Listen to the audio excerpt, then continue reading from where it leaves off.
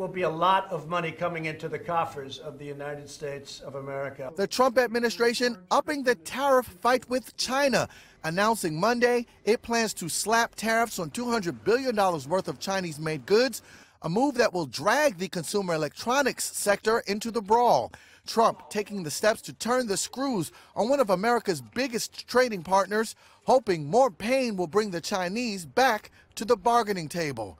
Trump making good on a threat earlier in the day on Twitter, quote, "If countries will not make fair deals with us, they will be tariffed."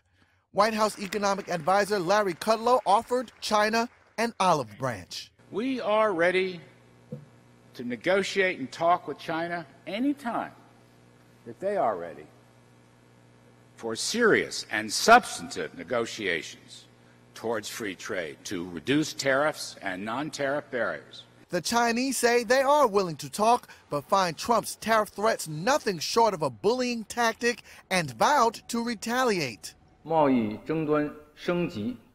have always maintained that the only correct means to resolve the trade dispute is through dialogue and consultation on an equal basis, with mutual trust and respect. And Beijing isn't backing down, warning in an editorial that it is looking for a counterattack and threatened to, quote, keep increasing the pain. The threat, knocking down tech stocks like Apple and chipmakers Intel and Micron, since gadget makers rely heavily on Chinese production to keep prices down.